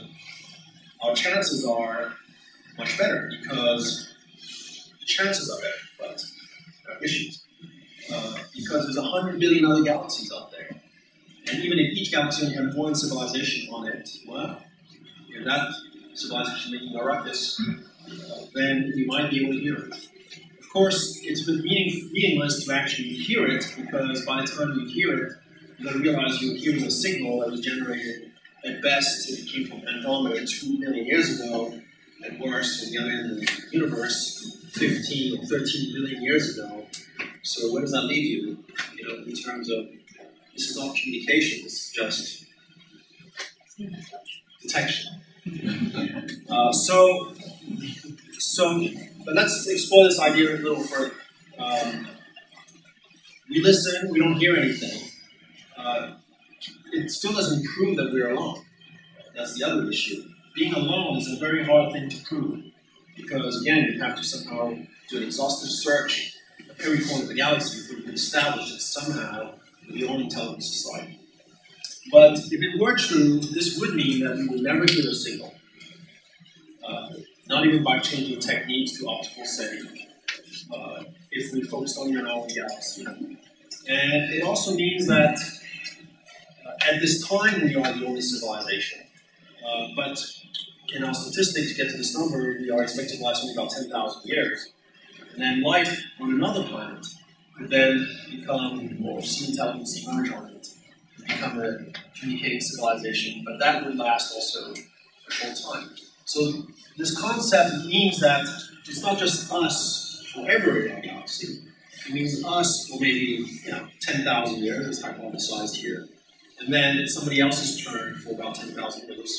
There's no overlap in this scenario, and so if you look at the galaxy, our Milky Way galaxy from far away, it's like a Christmas tree where the lights represent civilizations that live and die, but no light turns on quite at the same time. They sort of are dispersed across the galaxy, and we have no memory or knowledge of each other. But while we're here, and let's say we do live only 10,000 years, we have an incredible window. We have ways to maybe ensure that we live longer as a society. Maybe we can become a multi-planet species, but not just within our solar system, but within several star systems. this, from my perspective, is both a daunting possibility, but also sort of an invitation to really get creative, to become interstellar, to have the ability to travel, to expand, to gain a foothold on other planets, to beat the clock, to not live just 10,000 years, but beat the odds as well. And if we're able to actually show that, hey, a society like ours, be as technically capable as we are or more, can actually live 10,000 years, but 100,000, maybe even 1 million, well, that would be an incredible thing. By then, I think we'll see other examples of life, intelligent life, even in our own galaxy, ourselves, spreading across the galaxy. So, to me, this notion that, first of all, that I grew up with, the galaxy is so full of life and different societies. It's sort of a nice romantic, Star Trekian and Star Warsian view, but it's not really borne by evidence. We got to this end number by being relatively conservative, by using the Earth as an example when it was the only example available. Sure, it's a big stretch to say you can generalize that, things from the one Earth example, but nevertheless, it's data. If you come up with other stuff, it's just the more speculative. And so, it's n approximately equals 1 in this case is not even the most probable answer, because we don't know what the probabilities are. We don't know the Earth is represented. If the Earth is an exception in its behavior, and even though this is based on an existing rational data point, it still would not be representative of reality. And so, as long as we don't know the Earth is exceptional or not, we won't know whether this is really likely to be true or not. But for now, it's what our data points to. It's the hypothesis, in my view, to beat. It should not deter us from actually listening for signals, because we could be way off. But at the same time, we should also understand why. We also understand possibly why there's nobody out there in appearance. So we could be profoundly alone. If there's another society, it would be 50,000 light years away. Again, I said this, it would be very hard to communicate with them unless we were somehow really lucky to were next door. One of the odds of that are very small.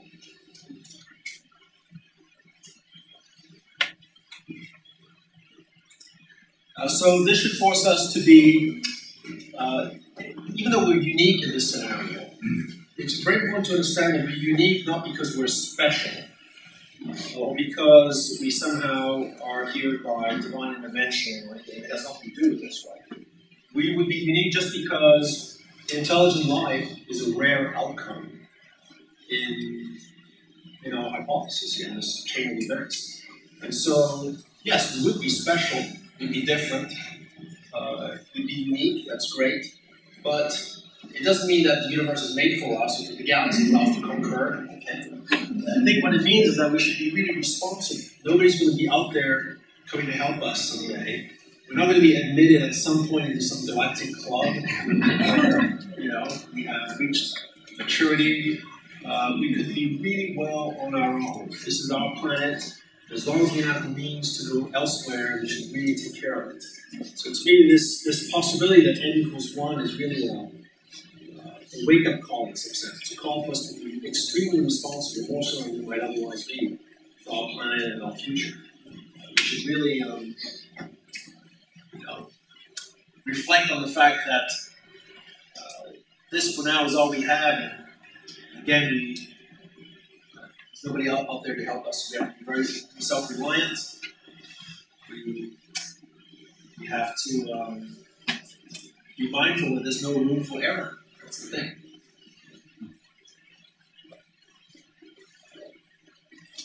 If you have further thoughts on this, I welcome them. And again, do not walk away with this as being anything certain.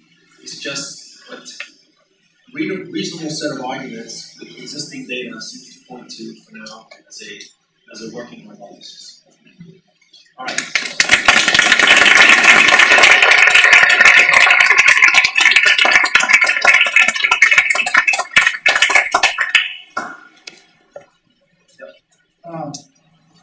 Thanks for putting this slide back up, because Basically, this takes us to an answer of n equals 1 for intelligent life. Because it seems to me you can also adjust the last few factors in order to get how frequently we find the most primitive microbial life, multicellular primitive life, mammals that are not very bright, that kind of thing. Have you given any thought to that?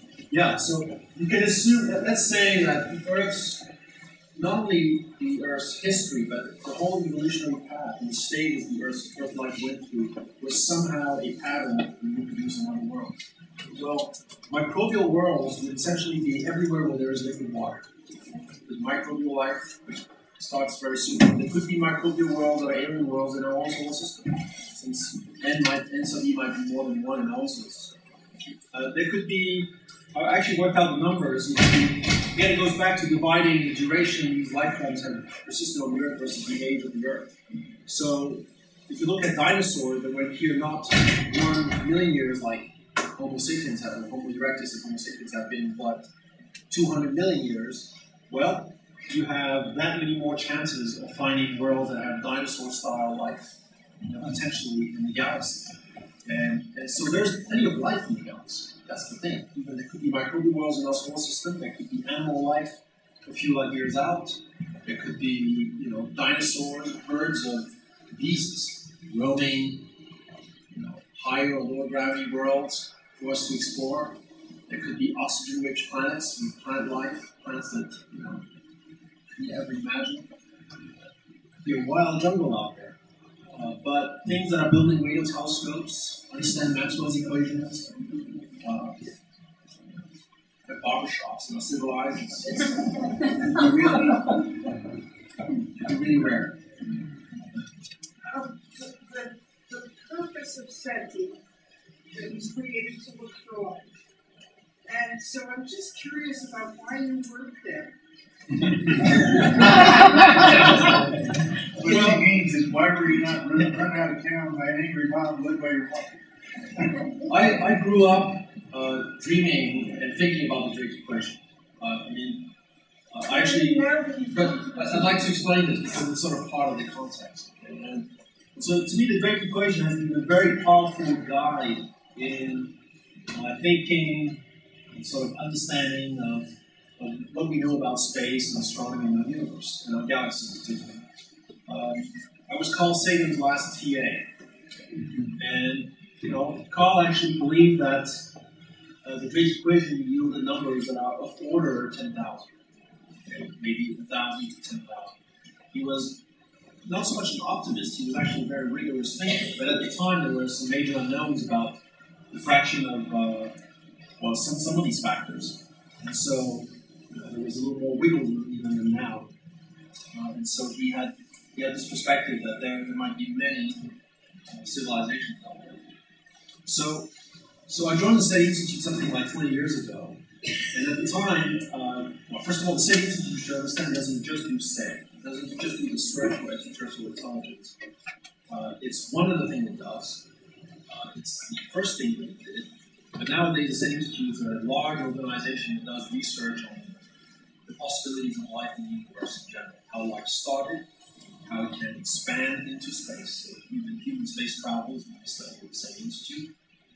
How life gets established, how it's becomes extinct, how you find it in extreme environments, what kinds of adaptations exist.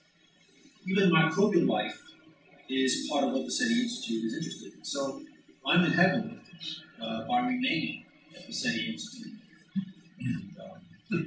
But they took away your parking space, right? They took away the parking space. It's funny, this reminded me of this cartoon that shows the SETI Institute and then the parking lot, and then there's this big circle for alien visitors.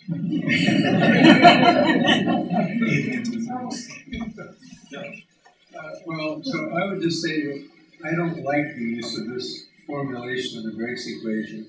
You started out talking about how many stars there are and everything, and you basically threw away that number and put in that rate constant.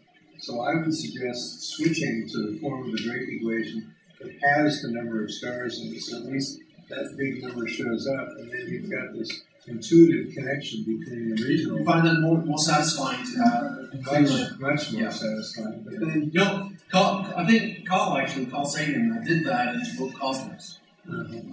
He actually revised this equation and turned it into something that was more intuitively connected with the number of stars in the galaxy. But the one other thing But it comes to the same. Mathematically, it's the thing. I know, but I get it. I'm telling you. Okay, and what I remember there is that F sub I, it's 0.0002. I mean, there's a lot of wiggle room in that. Yes. Yeah. It's on point.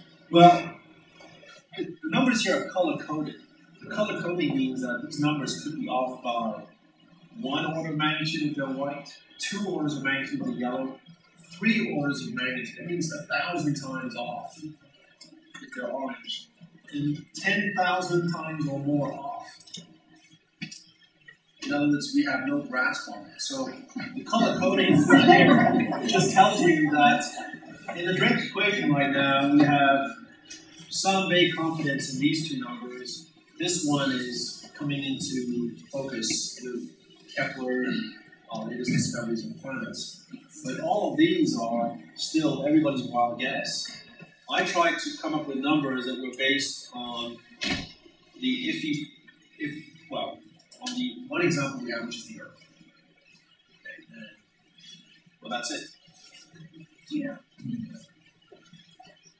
I think I could make an argument based on your starting data for an FI of about 0.5, even given that the longevity of life getting to be intelligent is billions of years, and then it's only been 1 million years since then. Supposing that you say that the habitable lifespan of our solar system is about 10 billion years until the sun swallows us up, and it took about half of that to get to intelligent life. And then intelligent life then takes 1 million years to become civilized and 10,000 years to kill itself. Right. That would mean that even if the probability of Fi was 1 or 0.5, that any instance of an intelligent civilization would sit in the lecture hall and say, well, it took 3 billion or 7 billion or however many billion years to become intelligent, and then 1 million years after that to get into this lecture room, and then we're all dead.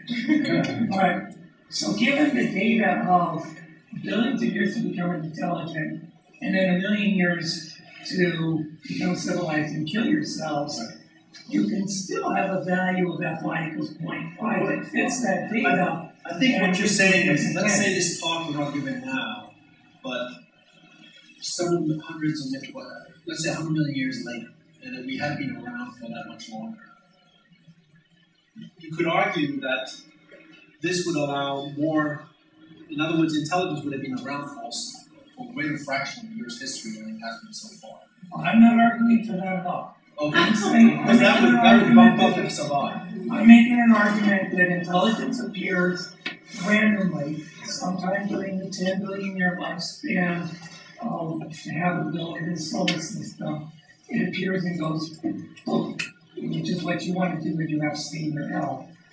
You can still support a value of Fi in the neighborhood of 0.5 that exactly fits your assumptions. So I'm challenging your point a little too. And again, the talk is simplified in the sense that the error bars are neglected. There's a 3 orders of magnitude range of possibilities here that would cover the 0.5 option. I'm just saying that my 0.5 seems to be more plausible than your 0.5. We'll come to your question. See you in the future. I was going to make the same point and just underscore that it seems like what you're doing as F sub I also sort of conflicts with L because you're rolling in L into F sub I. Because from the sort of anthropic principle idea that, well, of course, you would only be able to measure 1 million years of human history because we're at the end of that pre-technological and we couldn't have measured it before. We couldn't have measured it as a matter of fact. The thing that really keeps me up at night is SML, because what we know the needs now of all of this is the biogenesis, and nobody has put together a convincing, even technical argument about how you get from these amino acids into the prebiotic, precellular structures to living cells. So, where's the best research on those kinds of mechanisms, and how long is it going to be before we get a handle on it? So I brought up the state of research in terms of studying life from chemistry, just to bring that up as being part of the thinking that you could actually conceivably still create life in the jar, in the sense that we don't expect life to appear in a jar, but there's still a lot of active work that's being done in prebiotic chemistry that allows you to create some very promising compounds that are fundamental to complex life like RNA. So I just wanted to bring that up. The number, however, that was used for F sub L does not rest on that research. Part of that research was brought up as being part of the context of our need to understand more about the origin of life. The F sub L was just brought. The number here just reflects the quick emergence of microbial life on Earth. When you look at the history that's recorded earlier, microbes again just seem to have appeared very quickly and easily. That's the same logical fallacy as how short it's been since the emergence of our species. You're including the time element, but the time elements are taken care of with L. So using the time element as a proxy for probability is questionable. So is there a blog that talks about all this stuff? No, I mean, I just see your point. The issue here is that one should not be fixated on any one of these things. Okay? Again, because it's recognized, just like illustrated just with the color coding here, will get appealing. It should be recognized that there are major unknowns behind each one of these terms that are in the oranges here, especially in red. Again, 3 orders of magnitude. So in other words,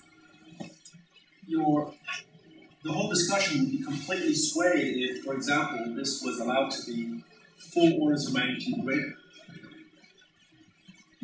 Right. Same with F sub I. F sub I, if like I said, I mean, I'm comfortable with the way the logic was put together. I mean, I find it to be internally consistent. I don't quite see the inconsistency that you're pointing out, because this is about sort of the future, whereas this is about what has happened so far. So to me, there's no overlap with your suggestion. First of all, you're off by orders of magnitude right there already. I think you're about right. I would just flip it. Flip L. Okay, that's a longer discussion. Maybe a couple more. So, I think your point about the big huge error bars is really important, because I think the best question we have in science is I don't know, right? And that's not a comfortable answer, but it's the beginning of a great sense of discovery in science. And for a lot of the things we're looking at here, a great example is what's being done with Kepler. In the last 10 years, we've learned tremendous things, and we're just getting started. For abiogenesis, that's my biggest question of this thing. We just don't have a clue, right? I understand why you make assumptions. It kind of doesn't matter. The overall answer to the Drake equation today is, I don't know. And in our lifetimes, we might actually be able to fill many more of these in, and that's exciting. The takeaway message really is well, that's one of them. That's a really good one. The other one is just to bring up the contrast between what is a possibility as well versus what is the common assumption. The common assumption is that there are many out there that are justifying this or that, big effort. And meanwhile, to me, this has the effect of not being significantly more accurate. It's not significantly more accurate. But it's nevertheless a sobering perspective because it's like a bucket of cold water to chill the passion. And it's not to be a naysayer or negative about it, it's just to, broaden the perspective. That's the goal. Or to send it to the White House. Say again? Send it to the White House. That's a lot of fine print. One last question. It's hard to summarize in a tweet. I just wanted to make a comment. There's a couple of you that have been skeptical about research in abiogenesis, and I don't know how knowledgeable this crowd is or what, but there's quite a lot of work that's going on in that, in the area of what we call white smokers into the ocean. And GPL's doing a lot of research in that area, and there are several other folks that are doing the same. But essentially, their premise is that I need a bag to hold everything, I need a Krebs cycle to make my energy, and I need a blueprint in the form of DNA or something to be able to replicate the whole mess. And essentially, they're showing how inside various cells, inside these alkaline smokers, that you can actually make little abiogenetic life forms. And I think that when that first happened, the circumstances on Earth were quite a bit different than they are today. So therefore, trying to recreate the past when you can't see it is particularly hard. It's onerous. But nevertheless, I think within 10 or 20 years, somebody's actually going to make a one-celled animal in a laboratory. Craig Vinder's jar. Yeah. Saving a few claps for yourself, for the various subjects, for Wonderfest, and for the Biotech. Please give many big claps for Dr. Wilson.